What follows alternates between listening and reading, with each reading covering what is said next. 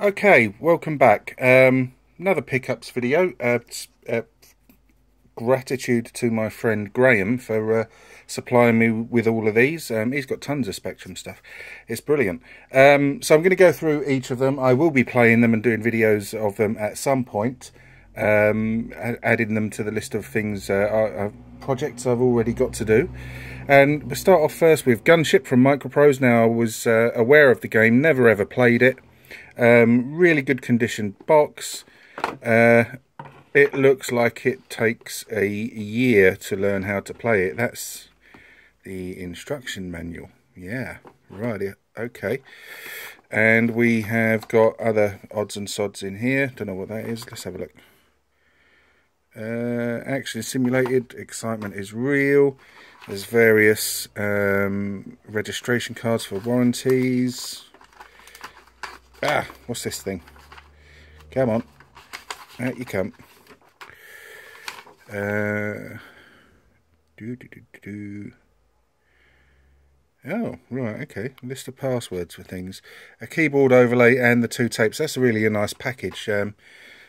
Obviously, once you've read that instruction manual, you'll be able to fly a real helicopter gunship. I exaggerate, of course.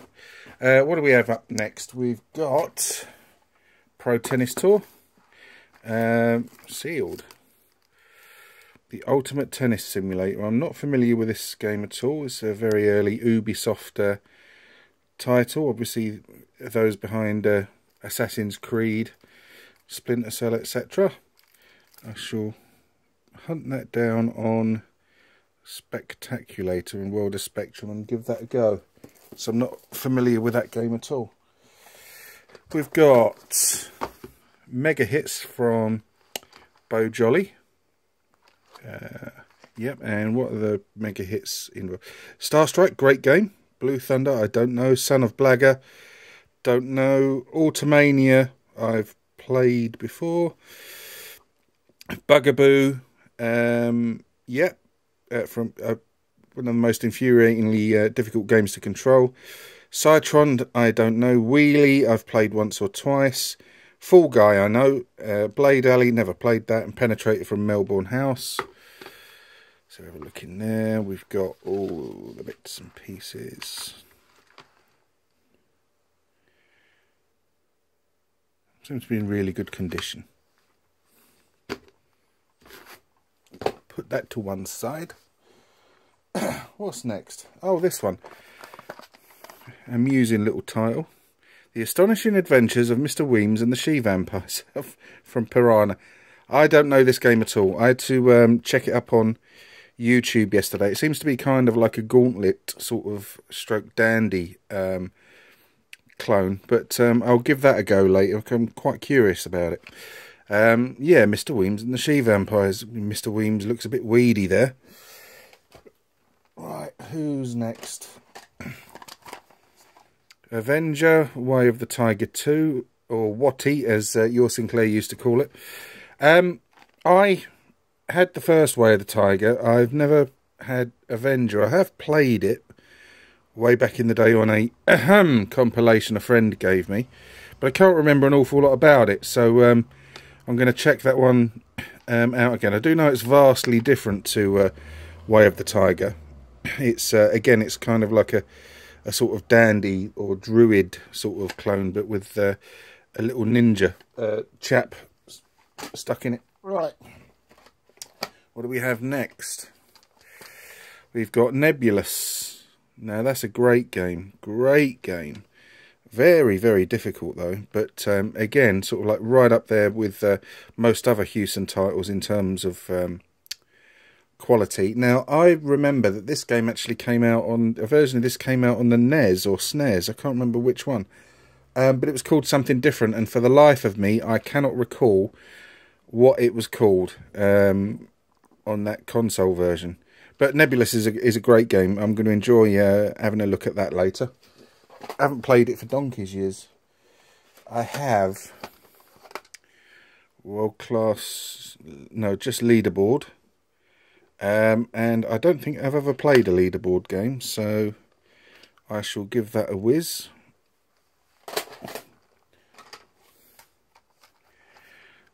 Space Harrier from Elite. Now, I'm not a great Space Harrier fan.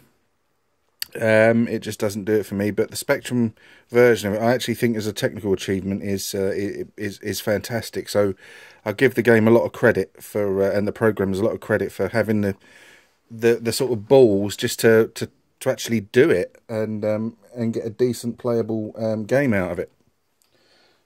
So I shall give that a blast again later.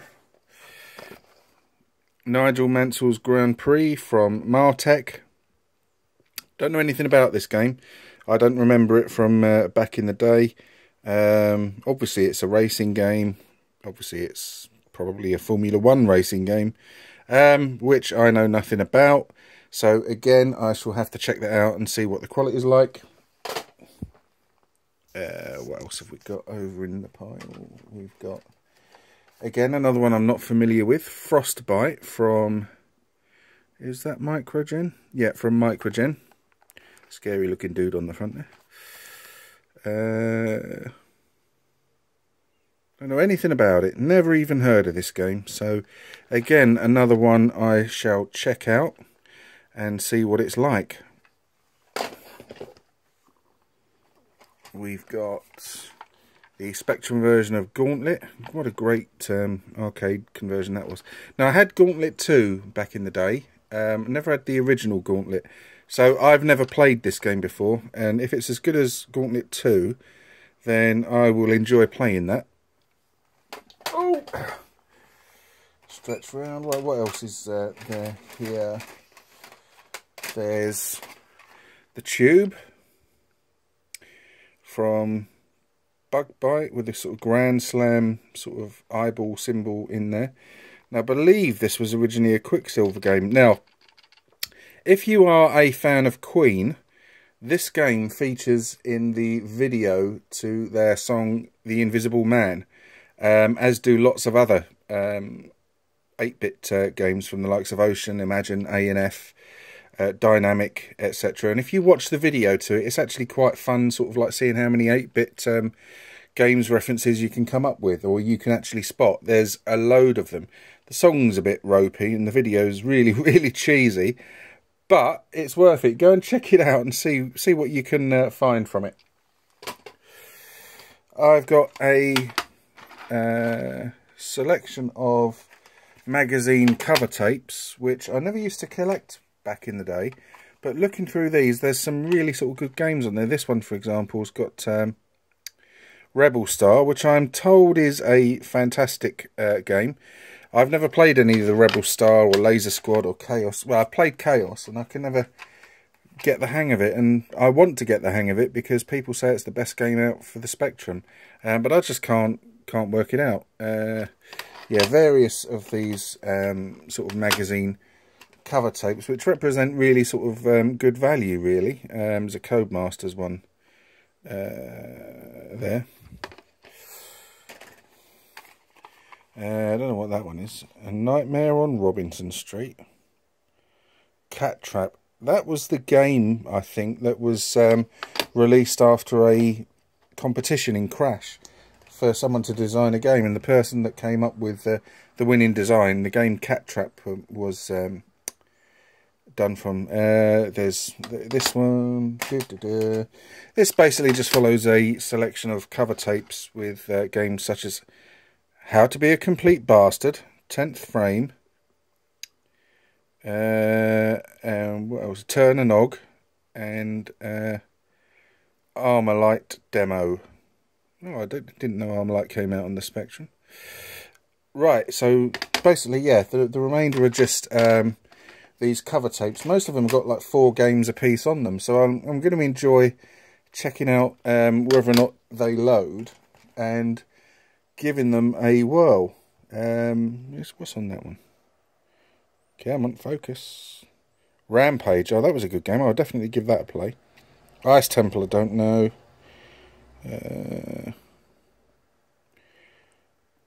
Don't know any of those other than Rampage. So, yeah, just pop all those up there. Oh, I've got 2 of the Codemasters one. Oh, well, never mind. You can never have too many, I suppose. That one, what's on there? Mach 3, Spin Dizzy, bastard hard game that is. And one or two others. And a loose game, Rasputin from Firebird, loose demo of Rasputin from Firebird. And finally got another Sinclair research program, Magnets. I wasn't familiar with these ones. I know though, you know, people mock the sort of maker chip, etc. But I quite like the fact that I've built up a little collection of quite a few of these now. And also, Graham supplied me with a few issues of Crash Magazine and Your Sinclair. And I just love, even now, the sort of Oliver Frey artwork on these Crash magazines. It's just absolutely astounding. Now, I may do a separate video going through one of these issues, because it's been a real blast reading through it, some of the reviews, etc. And strangely, on the back, what I found really interesting was, you remember the Scooby-Doo game that was released, and it bore no resemblance to the Scooby-Doo game that was actually proposed by Elite, the sort of interactive movie sort of style game. Well, here is an advert for the originally intended iteration of that game. And if we can look, we can sort of, if we can get closer and it will focus, see a few screens of what was meant to be. Now, I believe reading, if my memory is serving me correctly, from reading articles about it, etc., that it was just too memory intensive, and this particular project never came to fruition. And Gargoyle Games were then hired to knock up the game that we now know as the Scooby-Doo version that was eventually released. And you know, we've got another couple. There's also a couple of Your Sinclairs as well, and Sinclair users. But just great artwork on some of those magazines. When's that one from? That's March 1988. We have a Robocop one from November 88.